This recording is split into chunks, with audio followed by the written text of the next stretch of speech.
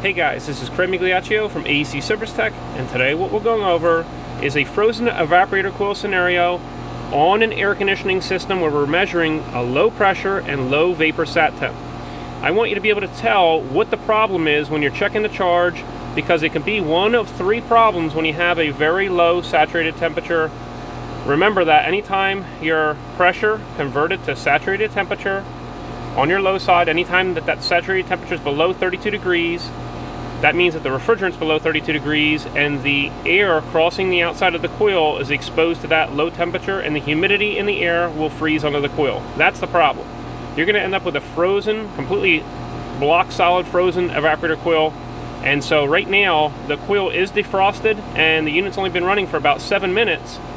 But I want you to know whether the problem is a low refrigerant charge, a liquid line restriction, or low indoor airflow. In this case, it is low indoor airflow, but I just want you to know how to quickly tell it's not a low refrigerant charge.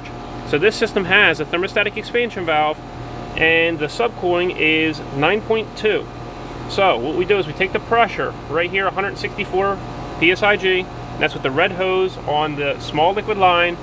And if we have R22 selected, we're going to have a saturated temperature of 88.4. Now our liquid line temperature right here is 79.2. So 88.3 minus 79.3, and we have a subcooling of 9 degrees. So if the subcooling is 9 degrees and up on the rating plate it says a target subcooling of 10 degrees, then we're within plus or minus 3 degrees of the target, which means that we have a good charge.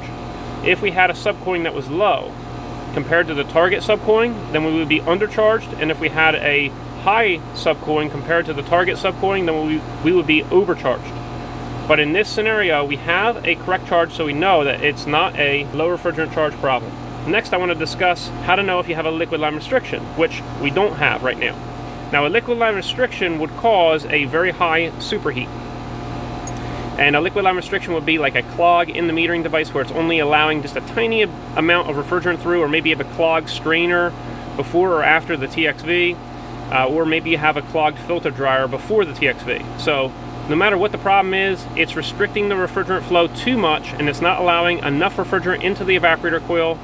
And so what you'll have is you'll have a very low pressure, so you'll have a very low saturated temperature, and you'll have a very high suction line temperature.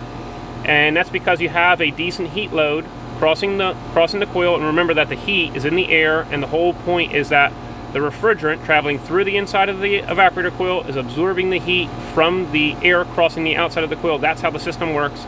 So if you have a normal heat load inside the building and you have a small amount of refrigerant, your suction line temperature is going to be real high. It may be as high as the actual temperature that is within the building, but your saturated temperature is going to be real low because the pressure exiting the metering device and entering the evaporator coil and entering over here, it's going to be real low. So that's how you have a big spread, and you'll have a high total superheat measured out here.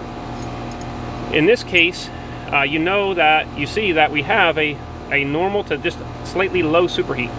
Before I get into the low indoor airflow, I just want to mention a liquid line restriction is going to be a normal to slightly high subcooling, and your total superheat is going to be very high. So that's how you'll know if you have a liquid line restriction problem. In this case, we have a very low superheat, so we know we have low indoor airflow, and what's happening is the TXV is doing its job properly.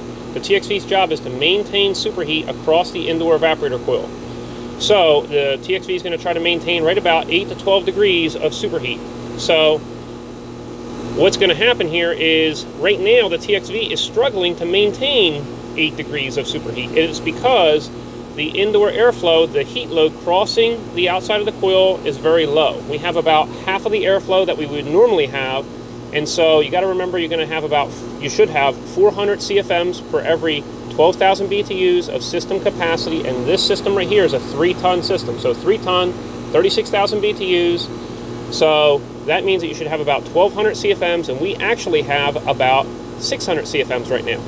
And so that's a problem, and the TXV is doing its job, and it's limiting the amount of refrigerant into the indoor evaporator coil.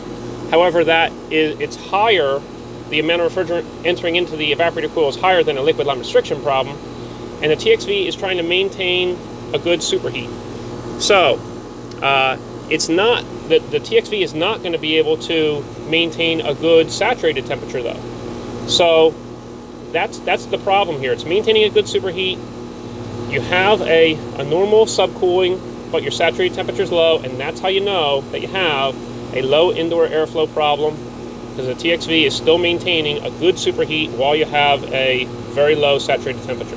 Now, before checking the refrigerant charge at the outdoor unit, what we normally do is when we arrive on site, we pull the disconnect at the outdoor unit, and then we check the indoor air filter while the indoor air handler is off, and then after that we turn the air handler on in air conditioning mode. We check the airflow using one of multiple methods. One method is using an induct hot wire anemometer. You can use the TESP readings and compare them to the manufacturer's literature, or you can use the temporize formula, and we have videos on each one of those topics in the description section below. And we would also be trying to determine what the problem is. So what we could do is we could measure the static pressure in the return and supply side to see which side is higher, and that would indicate that the problem is originating in that part of the system. You can take a pressure drop reading across the indoor evaporator coil to see if that's clogged on the back side of the coil. You could take a static pressure drop across the filter. Maybe it's just a restrictive filter or something like that. But you need to determine what the airflow problem is. If you want to learn more about troubleshooting, check out our book, Refrigerant Charging and Service Procedures for Air Conditioning. We have troubleshooting low airflow problems. Right here is the troubleshooting scenarios, so weak compressor valves, contaminated refrigerant, low indoor airflow, low refrigerant charge. So we have a bunch of different scenarios in this book, and we also go over just the preparation of a system for refrigerant, checking the charge, troubleshooting, the port access, all the step-by-step procedures that we use out in the field. So check out the full outline for this, available over at acservicetech.com/acbook. We also have a 1,000-question workbook that we developed, and we also give an answer key with the workbook so you can test your knowledge. It's a self-study guide. We also have our quick reference cards that can be used out in the field, and so we have this right here for target superheat. We also have subcooling. We have a PT chart, refrigerant weights. We have our troubleshooting guide with all the indicators such as superheat, subcooling, delta T, vapor sat temp, liquid sat temp, capacity, compressor amps, evap coil freezing, and we have the different scenarios in which it could be right here. So all of our products are available over at Amazon and also at our website at acservicetech.com, and we also have an ebook available over at our website and on Google Play. Make sure to check out all of our free resources at our website, such as the podcast, the quick tips, the articles, the calculators, the Q&A. All of that stuff is available right there at your fingertips at acservicetech.com. Hope you enjoyed yourself, and we'll see you next time at AC Service Tech channel.